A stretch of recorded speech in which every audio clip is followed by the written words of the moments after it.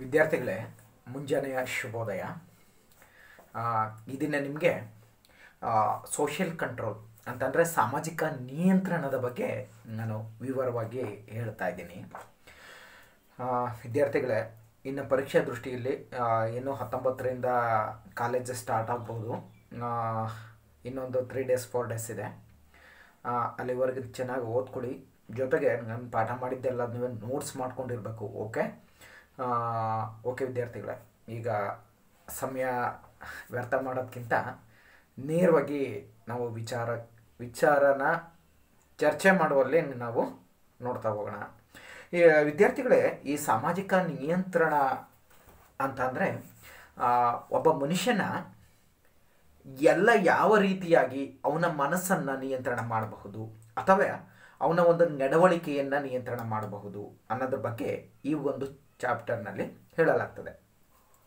ಇಲ್ಲಿ ಸಾಮಾಜಿಕ ನಿಯಂತ್ರಣ ಅಂತಂದರೆ ಒಬ್ಬ ವ್ಯಕ್ತಿ ತನ್ನ ಸಮಾಜದ ನಿಯಮಾವಳಿಗಳಿಗೆ ತಕ್ಕಾದಂತಹ ರೀತಿಯಲ್ಲಿ ಸಾಮಾಜಿಕ ಮೌಲ್ಯಗಳು, ಸಾಮಾಜಿಕ ಆದರ್ಶಗಳು ಮತ್ತು ಕಾನೂನುಬದ್ಧ ನಿಯಮಗಳಿಗೆ ತಕ್ಕಾದಂತಹ ರೀತಿಯಲ್ಲಿ ಅವನ ನಡವಳಿಕೆಯನ್ನು ಬದಲಾಯಿಸಿಕೊಳ್ಳೋದೇ ಇಲ್ಲಿ ಸಾಮಾಜಿಕ ನಿಯಂತ್ರಣ ಅಂತ ಅಂದ್ಬಿಟ್ಟು ಕರಿತೀವಿ.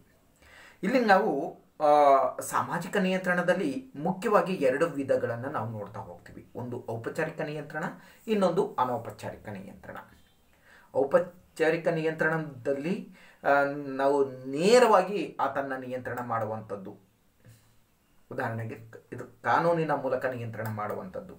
ಇವಾಗ ಅನೌಪಚಾರಿಕ ನಿಯಂತ್ರಣ ಅಂತ ಅಂದರೆ ಅವನು ದೇವರು ಮತ್ತು ಧರ್ಮದಲ್ಲಿಟ್ಟಿದ್ದಂತಹ ನಂಬಿಕೆ, ಇವಾಗ ಅವನಿಗೆ ಸಮಾಜದ ನಿಯಮಾವಳಿಗಳು, ಇವಾಗ ನೈತಿಕ ನಿಯಮ, ಮೌಲ್ಯಗಳು, ಇವುಗಳ ಮೂಲಕವಾಗಿ ಆತ ತನ್ನ ಮನಸ್ಸನ್ನು ನಿಯಂತ್ರಣ ಪಡಿಸಿಕೊಳ್ಳುವಿಕೆ, ಇದನ್ನು ನಾವು ಅನೌಪಚಾರಿಕ ನಿಯಂತ್ರಣ ಅಂತ ಅಂದ್ಬಿಟ್ಟು ಕರಿತೀವಿ.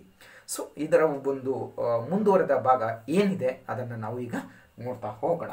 ಹಾಗಾದರೆ ಬನ್ನಿ ವಿದ್ಯಾರ್ಥಿಗಳೇ, ಇಲ್ಲಿ ಈ ಸಾಮಾಜಿಕ ನಿಯಂತ್ರಣದ ಬಗ್ಗೆ ನಾವು ಏನು ಅನ್ನೋದನ್ನ ತಿಳ್ಕೊಳ್ಳೋಣ. ಫಸ್ಟ್ ಅದಕ್ಕಿಂತ ಮೊದಲು ಸಾಮಾಜಿಕ ನಿಯಂತ್ರಣ ಅಂತಂದರೆ ಏನು ಅನ್ನೋದನ್ನು ಅರ್ಥ ಮಾಡ್ಕೊಳ್ಳೋಣ. ಮಾನವ ಸಮಾಜವು ನಿರಂತರವಾಗಿರಬೇಕಾದರೆ ಮತ್ತು ಸುಗಮವಾಗಿ ಕಾರ್ಯನಿರ್ವಹಿಸಬೇಕಾದರೆ ಸಮಾಜದಲ್ಲಿ ಸಾಮರಸ್ಯ, ಐಕ್ಯತಾ ಮನೋಭಾವನೆ ಮತ್ತು ಕ್ರಮಬದ್ಧ ವ್ಯವಸ್ಥೆ ಇರಬೇಕು. ಇಲ್ಲಿ ಸಮಾಜ ಒಂದು ವ್ಯವಸ್ಥಿತವಾಗಿ ಮುಂದುವರಿಬೇಕು ಅಂತಂದರೆ ಅಲ್ಲಿ ಸುಸಲಿತವಾದಂತಹ ಒಂದು ಕಾರ್ಯವ್ಯವಸ್ಥೆ ಇರಬೇಕು. ಸಮೂಹ ವ್ಯಕ್ತಿ ಅಥವಾ ವ್ಯಕ್ತಿಗಳ ಮೇಲೆ ಹೊಂದಿರುವ ನಿಯಂತ್ರಣವನ್ನು ಸಮೂಹ ಸಮ್ಮತ ನಡವಳಿಕೆಗೆ ಅನುಸಾರವಾಗಿ ವರ್ತಿಸುವಂತೆ ಮಾಡುವ ಪ್ರಯತ್ನವೇ ಸಾಮಾಜಿಕ ನಿಯಂತ್ರಣ. ಈ ಸಮಾಜದ, ನಾನು ಮುಂಚಿತವಾಗಿ ಹೇಳಿದೆ, ಸಮಾಜದ ನಿಯಮಾವಳಿಗಳಿಗೆ ಅಥವಾ ಸಮಾಜ ವಿಧಿಸಿದಂತಹ ನಿಯಮಕ್ಕೆ ವ್ಯಕ್ತಿ ಕ್ರಮಬದ್ಧವಾಗಿ ಆ ಒಂದು ನಿಯಮವನ್ನು ತನ್ನ ಬದುಕಿನಲ್ಲಿ ಅಳವಡಿಸಿಕೊಂಡು ಮುಂದೆ ಸಾಗುವುದನ್ನು ನಾವು ಸಾಮಾಜಿಕ ನಿಯಂತ್ರಣ ಅಂತ ಅಂದ್ಬಿಟ್ಟು ಕರಿತೀವಿ. First of all, social control for this world first introduce of the E.A. Ross, father of the social control. ಈ ಸಾಮಾಜಿಕ ನಿಯಂತ್ರಣ ಎಂಬ ಪದವನ್ನು ಮೊಟ್ಟ ಮೊದಲಿಗೆ E.A. ರಾಸ್ ಎಂಬ ವ್ಯಕ್ತಿ ಮೊಟ್ಟ ಮೊದಲಿಗೆ ಇದನ್ನು ಬಳಸ್ತಾ ಹೋಗ್ತಾನೆ. ಅವನ ಗ್ರಂಥವಾದ ಸೋಷಿಯಲ್ ಕಂಟ್ರೋಲ್ ಎಂಬ ಒಂದು ವಿಚಾರವನ್ನು ಅವನು ಅಧ್ಯಯನ ಮಾಡಿ ಆ ಒಂದು ವಿಚಾರದಲ್ಲಿ ಈ ಸಾಮಾಜಿಕ ನಿಯಂತ್ರಣದ ಬಗ್ಗೆ ಸಾಕಷ್ಟು ಅಧ್ಯಯನ ಮಾಡಿ ವಿಚಾರಗಳನ್ನು ಅವನು ಹೇಳ್ತಾ ಹೋಗ್ತಾನೆ. ಹೀಗಾಗಿ ಅದರಲ್ಲೇ ಅವನು ಈ ಸಾಮಾಜಿಕ ನಿಯಂತ್ರಣಗಳಲ್ಲಿ ಎಷ್ಟು ವಿಧಗಳ ಅಂತಂದರೆ ಅನೌಪಚಾರಿಕ ನಿಯಂತ್ರಣ, ಔಪಚಾರಿಕ ನಿಯಂತ್ರಣಗಳ ಬಗ್ಗೆನೂ ಸಹ ಅವನು ಆ ಒಂದು ವಿಚಾರವನ್ನು ಬರೆದಿದ್ದಾನೆ. ನೋಡಿ, ಇಲ್ಲಿ ಹೇಳ್ತಾ ಹೋಗ್ತಾರೆ. E.A. ರಾಸ್ ಎಂಬ ಅಮೆರಿಕ ಶಾಸ್ತ್ರಜ್ಞ 1901ರಲ್ಲಿ ಪ್ರಕಟಿಸಿದ ತನ್ನ ಗ್ರಂಥವಾದ ಸೋಷಿಯಲ್ ಕಂಟ್ರೋಲ್ ಎಂಬ ಗ್ರಂಥದಲ್ಲಿ ಮೊದಲ ಬಾರಿಗೆ ಸಾಮಾಜಿಕ ನಿಯಂತ್ರಣ ಎಂಬ ಪರಿಕಲ್ಪನೆಯನ್ನು ಬಳಕೆಗೆ ತಂದನು. ಸಮಾಜವು ಕಾನೂನು, ಧರ್ಮ, ನೈತಿಕತೆ, ಸೂಚನೆಗಳು, ಆದರ್ಶಗಳು ಮುಂತಾದವುಗಳ ಮೂಲಕ ವ್ಯಕ್ತಿಗಳ ನಡವಳಿಕೆಗಳನ್ನು ನಿಯಂತ್ರಿಸುವುದರೊಂದಿಗೆ ಸಾಮಾಜಿಕ ಹಿಡಿತವನ್ನು ಸಾಧಿಸುವುದು ಎಂಬುದು ಅವನ ಅಭಿಪ್ರಾಯ. So according to E.A. Ross, social control for this man, social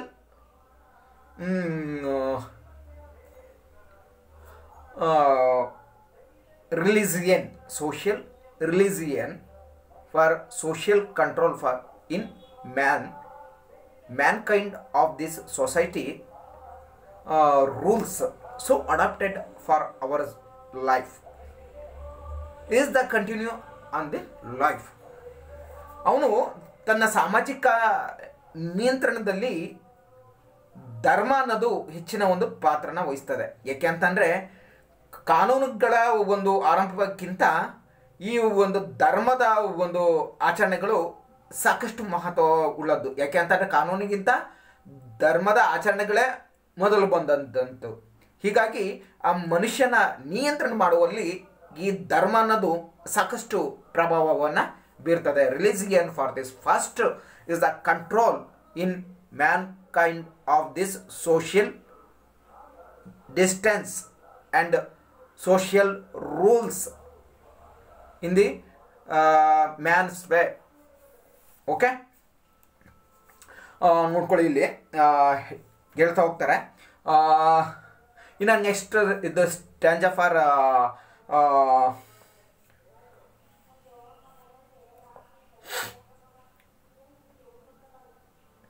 according to ಆಗ್ಬರ್ನ್ ಎಂಬ ಸಮಾಜಶಾಸ್ತ್ರಜ್ಞ ಈ ಒಂದು ಸೋಷಿಯಲ್ ಕಂಟ್ರೋಲ್ ಬಗ್ಗೆ ಅವನದೇ ಆದಂಥ ಒಂದು ವ್ಯಾಖ್ಯಾನವನ್ನು ನೀಡ್ತಾ ಹೋಗಿದ್ದಾನೆ. ಅಂತಂದರೆ ಅವನದೇ ಆದಂಥ ಒಂದು ಅಭಿಪ್ರಾಯವನ್ನು ನೀಡ್ತಾ ಹೋಗ್ತಾನೆ. ಸಾಮಾಜಿಕ ಪ್ರಕ್ರಮ ಮತ್ತು ಸ್ಥಾಪಿತ ನಿಯಮಗಳನ್ನು ಕಾಯ್ದುಕೊಳ್ಳಲು ಸಮಾಜ ಬಳಸುವ ಒತ್ತಡ ನಮೂನೆಗಳೇ ಸಾಮಾಜಿಕ ನಿಯಂತ್ರಣಗಳು. ಅಂತಂದರೆ ಸಮಾಜ ಮುಂದುವರಿಬೇಕಾದ್ರೆ ಅದಕ್ಕೆ ಒಂದು ಆ ಸಮಾಜದ ಸದಸ್ಯರನ್ನು ಇದೇ ರೀತಿಯಾಗಿ ನಿಯಂತ್ರಣ ಮಾಡಬೇಕು, ಅಥವಾ ಅದೇ ರೀತಿಯಾದಂಥ ಸಾಮಾಜಿಕ ಒಂದು ವ್ಯವಸ್ಥೆಯಲ್ಲಿ ವ್ಯಕ್ತಿಗಳು ಆ ಒಂದು ನಿಯಮಬದ್ಧವಾಗಿ ನಡವಳಿಕೆಯನ್ನು ರೂಪಿಸ್ಕೋಬೇಕು ಅನ್ನೋದು ಒಂದು ಸಮಾಜದ ನಿಯಮಾವಳಿಗಳು. ಆ ಒಂದು ನಿಯಮಾವಳಿಗಳಿಗೆ ತಕ್ಕಾದಂತಹ ರೀತಿಯಲ್ಲಿ ಸಮಾಜ ಏನಾಗ್ತಾ ಇದೆ, ಪರಿವರ್ತನೆ ಆಗ್ತಾ ಇರ್ತದೆ.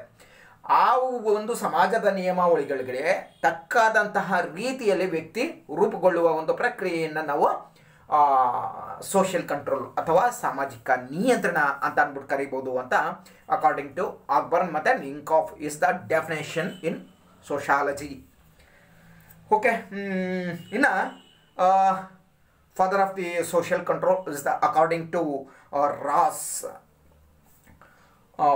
ಒಪ್ಪಿತವಾದ ವರ್ತನೆ ಪ್ರಾಮಾಣಿಕಗಳಿಗೆ ಅನುಸಾರವಾಗಿ ಸಮಾಜದ ಸದಸ್ಯರು ನಡೆದುಕೊಳ್ಳುವಂತಹ ಒಂದು ತಂತ್ರ ಸಾಧನಗಳ ವ್ಯವಸ್ಥೆಯೇ ಸಾಮಾಜಿಕ ನಿಯಂತ್ರಣ. According to E.A. Ross is the social control for this social rules in society on adopted of this mankind in social control is the way is the society rules is close. ಇನ್ನು ಸಾಕು ಅನಿಸುತ್ತೆ exam ದೃಷ್ಟಿಲಿ. ಇಲ್ಲಿ ರಾಬರ್ಟ್ಸ್ರವರು ಅದ್ರ ಬಗ್ಗೆ ಹೇಳ್ತಾ ಹೋಗ್ತಾರೆ. ಯಾವುದೇ ಒಂದು ಸಮಾಜದಲ್ಲಿ ಮಾನವನ ವರ್ತನೆಯನ್ನು ನಿಯಂತ್ರಿಸಲು ಬಳಸುವ ಸಾಧನೆಗಳೇ ಮತ್ತು ತಂತ್ರಗಳನ್ನು ಸಾಮಾಜಿಕ ನಿಯಂತ್ರಣ ಅಂತ ಅಂದ್ಬಿಟ್ಟು ಹೇಳ್ತಾ ಹೋಗ್ಬೋದು. Robert, according to Robert, is the social control main for this social rules is the adopted of this man is the social control. Okay, ಇನ್ನು next nature of this social control ಅಂತಂದರೆ ಸಾಮಾಜಿಕ ನಿಯಂತ್ರಣದ ಸ್ವರೂಪ ಇದು ಏನಿದೆ ಅಂತ ಅಂದ್ಬಿಟ್ಟು ನಾವು ನೋಡ್ತಾ ಹೋಗೋಣ. ಸೋಷಿಯಲ್ ಕಂಟ್ರೋಲ್, ಅದರಲ್ಲಿ first one is the social control for this universal, social universal. ಅಂದರೆ ಇಲ್ಲಿ ಸಾಮಾಜಿಕ ನಿಯಂತ್ರಣ ಅನ್ನೋದು ಸಾಮಾಜಿಕ ನಿಯಂತ್ರಣ ಅನ್ನೋದು ಸಾರ್ವತ್ರಿಕವಾಗಿದೆ ಅಂತಂದರೆ social control for this universal in societies. ಅಂದರೆ ಇಲ್ಲಿ ಈ ಸಾಮಾಜಿಕ ನಿಯಂತ್ರಣ ಅನ್ನೋದು ಸಾಮಾನ್ಯವಾಗಿ ಒಂದು ಸಮುದಾಯಕ್ಕೆ ಮಾತ್ರವಾಗಿ ಸೀಮಿತವಾಗಿರೋದಿಲ್ಲ. ಜಗತ್ತಿನಾದ್ಯಂತ ಎಲ್ಲ ಸಮಾಜಗಳಲ್ಲೂ ಈ ಒಂದು ನಿಯಮಾವಳಿಗಳು ಕಂಡು ಬರ್ತವೆ. ಈ ಒಂದು ನಿಯಮಾವಳಿಗಳಿಗೆ ತಕ್ಕಾದಂತಹ ರೀತಿಯಲ್ಲಿ ಆ ಒಂದು ಸಮಾಜದ ವ್ಯಕ್ತಿಗಳು ನಿಯಮಬದ್ಧವಾಗಿ ಸಾಗಬೇಕು. ಇದನ್ನೇ ನಾವು ಇಸ್ ದ ಸೋಷಿಯಲ್ ಕಂಟ್ರೋಲ್ ಅಂತ ಅಂದ್ಬಿಟ್ಟು ಕರೀಬಹುದು. ಅಂತಂದರೆ social control for this universal in societies ಅಂತಂದರೆ ಈ ಒಂದು ಸಾಮಾಜಿಕ ನಿಯಂತ್ರಣ ಅನ್ನೋದು ಎಲ್ಲ ಸಮಾಜಗಳಲ್ಲೂ ಸಾರ್ವತ್ರಿಕವಾಗಿ ಕಂಡು ಬರ್ತದೆ. ಅಂತಂದರೆ ಸರಿಸಮವಾಗಿ ಎಲ್ಲ ಸಮಾಜಗಳಲ್ಲೂ ಪ್ರತಿಯೊಂದು ಸಮಾಜ, ಸಮುದಾಯ ಮತ್ತು ಕುಟುಂಬದಲ್ಲೂ main for this basic concept of this family in Mankind of this adopted ಅಂತಂದರೆ ಕುಟುಂಬದ ಒಂದು ನಿಯಮಾವಳಿಗಳಿಗೆ ತಕ್ಕಾದಂಥ ರೀತಿಯಲ್ಲಿ ವ್ಯಕ್ತಿ ಆ ಒಂದು ಕುಟುಂಬದ ನಿಯಮಾವಳಿಗಳನ್ನ ಅವನು ರೂಪಿಸ್ಕೊಳ್ತಾನೆ. ನೆಟ್ ಫಾರ್ ದಿಸ್ ಇದು ಕಮ್ಯುನಿಟೀಸ್ ಅಂದರೆ ಆ ಒಂದು ಸಮೂಹದ ನಿಯಮಾವಳಿಗಳಿಗೆ ತಕ್ಕಾದಂಥ ರೀತಿಯಲ್ಲಿ ಆತ ನಡವಳಿಕೆಯಲ್ಲಿ ಭಾಗವಹಿಸ್ತಾನೆ ಅಥವಾ ರೂಪಿಸ್ಕೊಳ್ತಾನೆ. Net for this society. ಇಲ್ಲಿ ಹಂತವಾಗಿ ನಾವು ನೋಡ್ತಾ ಹೋಗ್ತೀವಿ. ಇಸ್ ದ ಸೊಸೈಟಿ, ಇದು ಕಮ್ಯುನಿಟಿ, ಇನ್ನು next for this basic concept of this family. Okay, ಇನ್ನು ನೆಕ್ಸ್ಟು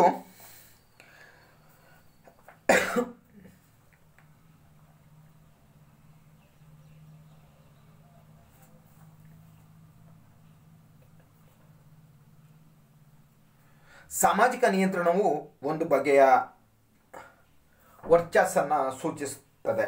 ಅಂತಂದರೆ ಇಲ್ಲಿ ವರ್ಚಸ್ಸು ಎಂಬುದು ಹಲವಾರು ವಿಧಾನಗಳಲ್ಲಿ ಕಂಡುಬರೋದು. ಅಂತಂದರೆ ಸಾಮಾಜಿಕ ಅಭಿಪ್ರಾಯ, ಮತಧರ್ಮ, ನೈತಿಕತೆ, ತತ್ವಗಳು, ಕಾನೂನು ಬಲ ಪ್ರಯೋಗಗಳು ಇವುಗಳ ಮೂಲಕ ಬಳಸಲ್ಪಡುತ್ತದೆ. ಅಂತಂದರೆ ಇಲ್ಲಿ ಒಬ್ಬ ವ್ಯಕ್ತಿ ಸಾಮಾಜಿಕ ನಿಯಂತ್ರಣಕ್ಕೆ ಪ್ರತಿಯೊಬ್ಬ ವ್ಯಕ್ತಿಯು, ಸಮಾಜದಲ್ಲಿರುವಂತಹ ಪ್ರತಿಯೊಬ್ಬ ವ್ಯಕ್ತಿಯು ಒಂದು ಸಾಮಾಜಿಕ ನಿಯಂತ್ರಣಕ್ಕೆ ಒಳಪಡ್ತಾನೆ. ಆ ಒಂದು ನಿಯಂತ್ರಣ ಯಾವುದೇ ಇರ್ಬೋದು, ಧಾರ್ಮಿಕ ಆಚರಣೆಗಳಿರ್ಬೋದು ಅಥವಾ ಮೂಢನಂಬಿಕೆಗಳೇ ಇರ್ಬೋದು ಅಥವಾ ದೇವರು ಅವು ಇವು ಆಚಾರ ವಿಚಾರಗಳೇ ಆಗಿರ್ಬೋದು. ಇದು ಕಾನೂನುಗಳ ಮೂಲಕನೇ ಅವನು ಇದು ನಿಯಂತ್ರಣಕ್ಕೆ ಒಳಗಾಗ್ಬೋದು. ಬಟ್ ಇಲ್ಲಿ ಆ ಒಂದು ನಿಯಂತ್ರಣ ಅನ್ನೋದು ಆ ಮನುಷ್ಯನ ಮೇಲೆ ಯಾವಾಗ್ಲೂ ಇದ್ದೇ ಇರುತ್ತೆ. ಯಾವ ಮನುಷ್ಯನೂ ಸಹ ಈಗ ಧಾರ್ಮಿಕ ಆಚರಣೆಗಳಿಗೆ ಹೆದರ್ದಂಥ ವ್ಯಕ್ತಿ ಪೊಲೀಸ್ ಕಾನೂನುಗಳಿಗೆ ಹೆದರಲೇಬೇಕು. ಯಾಕೆ ಅಂತಂದರೆ ತಪ್ಪಿಗೆ ಶಿಕ್ಷೆ ಆಗೇ ಆಗ್ತದೆ ಅನ್ನೋ ಒಂದು ನಿಟ್ಟಿನಲ್ಲಿ ಅವನು ತಪ್ಪು ಮಾಡುವಾಗ ಹಿಂದೆ ಮುಂದೆ ನೋಡಿಕೊಂಡು ಆತ ಮಾಡ್ತಾನೆ. ಓಕೆ, ಇನ್ನು ನೆಕ್ಸ್ಟು ಸಮಾಜ ಅಥವಾ ಸಮುದಾಯವು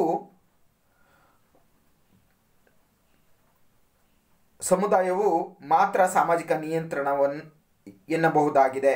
ಅಂತಂದರೆ ಈ ವರ್ಚಸ್ಸುಗಳನ್ನು ಹಲವಾರು ಮಟ್ಟಗಳಲ್ಲಿ ಕಾಣಬಹುದು. ಇಡೀ ಸಮಾಜವು ತಾನು ಒಳಗೊಂಡಿರುವ ಎಲ್ಲ ಚಿಕ್ಕ ಸಮುದಾಯಗಳು, ಉಪಗುಂಪುಗಳು ಆ ವ್ಯಕ್ತಿಯ ಮೇಲೆ ಪ್ರಭಾವವನ್ನು ಬೀರುವಂತಹ ಒಂದು ಸಂಕೇತವನ್ನು ಉಳ್ಳವುಗಳಾಗಿವೆ. ಅಥವಾ ಪ್ರಬಲ ಸಮುದಾಯವೊಂದು ಹಲವಾರು ಚಿಕ್ಕ ಸಮುದಾಯಗಳ ಮೇಲೆ ಪ್ರಭಾವ ಬೀರುವನ್ನು ಅದು ಸೂಚಿಸಬಹುದು. ಇದೇ ರೀತಿಯಾಗಿ ಯಾವುದೇ ಸಮುದಾಯ ತನ್ನ ಸದಸ್ಯರುಗಳ ಮೇಲೆ ಪ್ರಭಾವವನ್ನು ಬೀರುವುದನ್ನು ಒಳಗೊಂಡಿರ್ಬೋದು. ಇಲ್ಲಿ ವಿದ್ಯಾರ್ಥಿಗಳೇ ಗಮನಿಸಬೇಕು, ಇಲ್ಲಿ ಯಾವುದಾದ್ರೂ ಒಂದು ಸಮಾಜ ಆಗಿರ್ಬೋದು ಅಥವಾ ಒಂದು ಸಮುದಾಯ ಆಗಿರ್ಬೋದು, ಅದಕ್ಕಿಂತ ಚಿಕ್ಕದರ ಮೇಲೆ ಅದರ ಒಂದು ನಿಯಂತ್ರಣವನ್ನು ಹೊಂದಿರ್ತದೆ. ಈಗ ಉದಾಹರಣೆಗೆ ನಿಮಗೆ ಇನ್ನೂ ತೀರಾ ಹತ್ತಿರದಲ್ಲಿ ಹೇಳಬೇಕು ಅಂತ ಅಂದರೆ, ಒಂದು ದೊಡ್ಡ ಊರು, ಅದರಲ್ಲಿ ಹಲವಾರು ಇದು ಜಾತಿಗಳಿರ್ತವೆ. ಇವಾಗ SC ST ಆಮೇಲೆ ಒ ಬಿ ಸಿಲೇ ಹಲವಾರು ಇದು ಜಾತಿಗಳು ಬರ್ತವೆ. 3A ಬರ್ತದೆ, 3B 2B ಅವು ಇವು ಎಲ್ಲ ಬರ್ತವೆ. OBC total. ಈಗ ಉದಾಹರಣೆಗೆ ಅಷ್ಟೊಂದು ಒಂದು 500 ಸ್ಟ್ರೆಂತ್ ಇದೆ ಒಂದು ಊರಲ್ಲಿ. ಆ 500 ಸ್ಟ್ರೆಂತಲ್ಲಿ 300 ಜನ 3A ಅವರು ಇರ್ತಾರೆ, ಅಂತಂದ್ರೆ ಒಕ್ಕಲಿಗ ಸಮುದಾಯದವರು ಇರ್ತಾರೆ. ಆ ಒಕ್ಕಲಿಗ ಸಮುದಾಯದವರು ಈ ಒಂದು ಚಿಕ್ಕ ಚಿಕ್ಕ ಸಮುದಾಯ, ಇವಾಗ SCಗಳು 100 ಇರ್ತಾರೆ, ಇವಾಗ STಗಳು 50 ಇರ್ತಾರೆ, ಇನ್ನು ಹಾಗಾಗಿ ಹಲವಾರು ಜನ ಸೇರಿ ಒಂದು 250 ಇರ್ತಾರೆ, 250 ಮನೆಗಳು. ಸೊ ಈ ಹೆಚ್ಚಿನ ಒಂದು ಸಮುದಾಯದವರು ಈ ಚಿಕ್ಕ ಚಿಕ್ಕ ಒಂದು ಸಂಖ್ಯೆಯಲ್ಲಿರುವಂತಹ ಬೇರೆ ಇದು ಕ್ಯಾಟಗರಿಯವರ ಮೇಲೆ ನಿಯಂತ್ರಣವನ್ನು, ಅಂದರೆ ಊರಿನಲ್ಲಿ ಹೀಗೆ ಇರಬೇಕು, ಹೀಗೆ ಮಾಡಬೇಕು, ನಾವು ಹೇಳಿದ್ದನ್ನು ನೀವು ಕೇಳಬೇಕು, ನಾವು ಇವಾಗ ಹಬ್ಬ ಮಾಡೋಣ ಅಂತ ಅಂದರೆ ನೀವು ಅದಕ್ಕೆ ರೆಡಿ ಇರಬೇಕು, ನೀವು ಆಗಲ್ಲ ಅನ್ನಬಾರ್ದು. ಹಾಗೆ ಅವರ ಒಂದು ಸಮುದಾಯ ಅಂತಂದರೆ ದೊಡ್ಡ ಸಮುದಾಯದವರು ಚಿಕ್ಕ ಸಮುದಾಯದವರ ಮೇಲೆ ನಿಯಂತ್ರಣವನ್ನು ಹೊಂದಿರ್ತಾರೆ ಅನ್ನೋದೇ ಇದರ ಒಂದು ಮುಖ್ಯ ಸಾರಾಂಶವಾಗಿದೆ.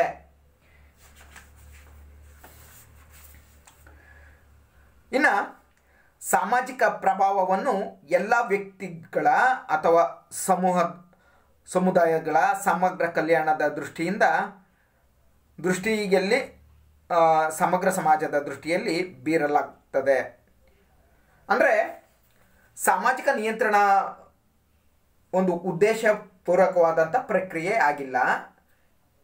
ಜನರ ಅಪಾಯಕಾರಿ ಸ್ವಾರ್ಥ ಸಾಧನೆಯ ಬಳಕೆಗಾಗಿ ಅದು ನಿಯಂತ್ರಣವನ್ನು ಹೊಂದಿರುತ್ತದೆ.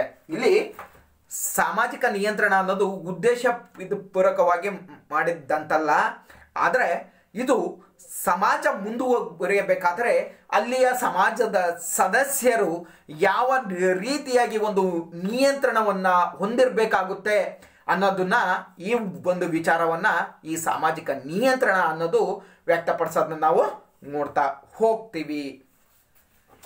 ಇನ್ನು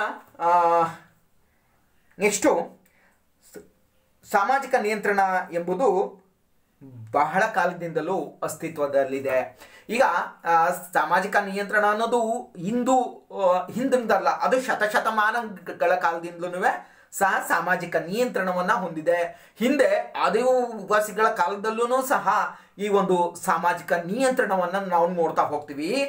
ಹೇಗೆ ಅಂತಂದರೆ ಅವರು ಒಂದು ಧಾರ್ಮಿಕ ಆಚರಣೆಗಳಲ್ಲಿ ದೇವರುಗಳನ್ನ ಸಾಕಷ್ಟು ನಂಬ್ತಾ ಇದ್ರು ಮತ್ತು ಪೂಜಿಸ್ತಾ ಇದ್ರು. ಹೀಗಾಗಿ ನಾವು ಆ ತಪ್ಪುಗಳನ್ನು ಏನಾದ್ರೂ ಆ ಒಂದು ಶಕ್ತಿಗೆ ತದ್ವಿರುದ್ಧವಾಗಿ ನಾವೇನಾದ್ರೂ ಆ ಒಂದು ತಪ್ಪುಗಳನ್ನ ಮಾಡಿದ್ರೆ ಆ ಒಂದು ದೇವರಿಂದ ಶಿಕ್ಷೆಯನ್ನು ಅನುಭವಿಸ್ತೀವಿ. ಹೀಗಾಗಿ ನಾವು ಯಾವುದೇ ರೀತಿಯಾದಂಥ ತಪ್ಪುಗಳನ್ನ ಮಾಡಬಾರ್ದು. ಹೀಗಾಗಿ ಈ ಒಂದು ತಪ್ಪುಗಳನ್ನು ಆ ದೇವರು ಅಂತಂದರೆ ಕಾಣದ ಒಂದು ಧಾರ್ಮಿಕ ಆಚರಣೆಗಳು ಅವರನ್ನು ನಿಯಂತ್ರಣ ಮಾಡ್ತಾ ಇದ್ದೋ ಹಿಂದೆ. ಆದರೆ ಇಂದಿನ ಸಮಯದಲ್ಲಿ ಧಾರ್ಮಿಕ ಆಚರಣೆಗಳು ಒಂದು ಕಡೆ ನಿಯಂತ್ರಣ ಮಾಡಿದ್ರೆ, ಕಾನೂನಾತ್ಮಕ ಅಂತಂದರೆ ಕಾನೂನು, ಪೊಲೀಸು, ನ್ಯಾಯಾಲಯ ಇವುಗಳ ಮುಖಾಂತರನೂ ಸಹ ಈ ಒಂದು ಆಧುನಿಕ ಕಾಲದಲ್ಲಿ ಮನುಷ್ಯನ ಮೇಲೆ ಸಾಕಷ್ಟು ನಿಯಂತ್ರಣವನ್ನು ಹೇರಿರೋದನ್ನ ನಾವು ನೋಡ್ತಾ ಹೋಗ್ತೀವಿ. ಈ ಒಂದು ನಿಯಂತ್ರಣಗಳು ಒಂದು ಸಮಾಜದ ಮುಂದುವರಿಕೆಯ ವ್ಯವಸ್ಥೆಯ ಮೇಲೆ ಹಿಡಿತವನ್ನು ಸಾಧಿಸಿವೆ. ಅಂತಂದರೆ ಇಲ್ಲಿ